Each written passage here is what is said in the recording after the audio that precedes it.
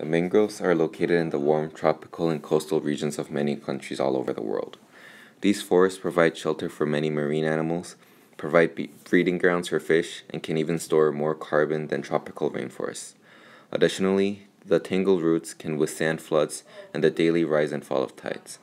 The mangrove forest is a part of the carbon cycle and plays an essential role. The carbon cycle is a system where carbon is transferred through water, earth, air, and biological life in a continuous system. Mangroves, part of the biosphere or biological life part of the cycle, are autotrophs, meaning they can synthesize their own organic molecules or food. To do this, they conduct a process known as photosynthesis.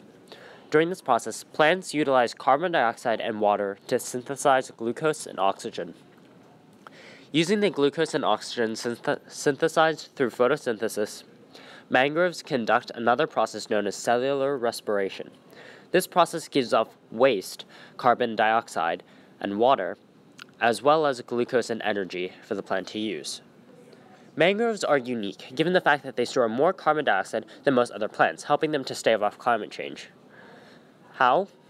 Well, when dead leaves, branches, and roots, which contain carbon, fall into the soil, the carbon is returned to the earth, since aquatic environments don't contain sufficient oxygen for biological matter to be broken down like it normally would.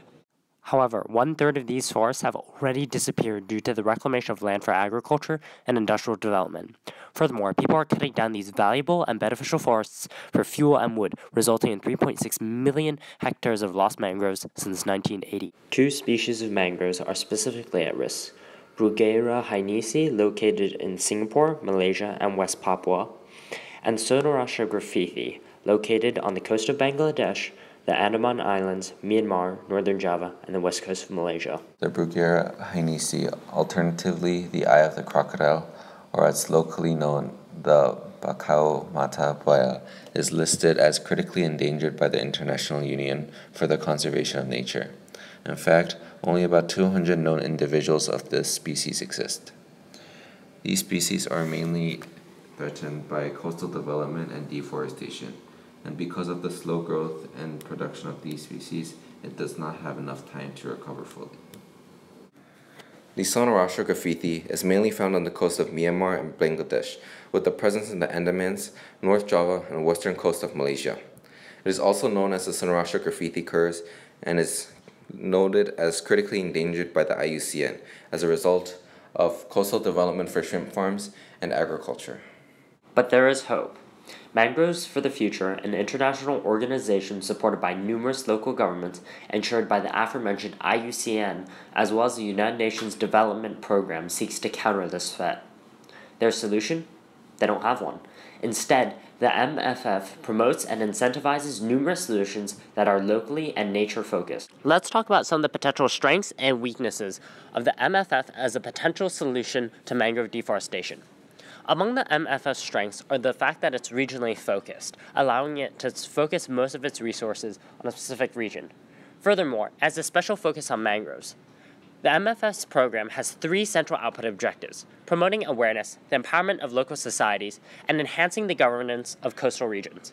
Each of these output objectives has multiple specific sub-objectives under them, further focusing the MFF's resources and efforts, multiplying their impact.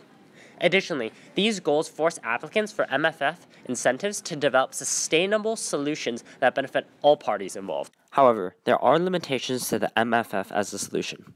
The MFF overall does not directly implement solutions, instead focusing on promoting local solutions as well as supporting and providing incentives for local communities in the development of their own solutions. This lack of direct oversight and participation results in a patchwork, uncoordinated network of solutions that are all implemented to varying degrees of success and thoroughness. Lack of oversight can also potentially result in local corruption, misappropriation or mismanagement of MFF funds, and potential threats to biodiversity in the form of illegal poaching. Overall, the MFF is an effective solution to mangrove deforestation in Southeast Asia. Despite potential problems that could arise from lack of direct oversight, the sustainable and locally focused approach that MFF utilizes results in effective but also sustainable solutions that benefit not just mangroves like Sonorasha griffithii or the eye of the crocodile, but all parties involved. Thus, by protecting mangrove forests, habitats of incredible biodiversity, the MFF ensures that our generation will leave the future a world equally or more diverse than it is now.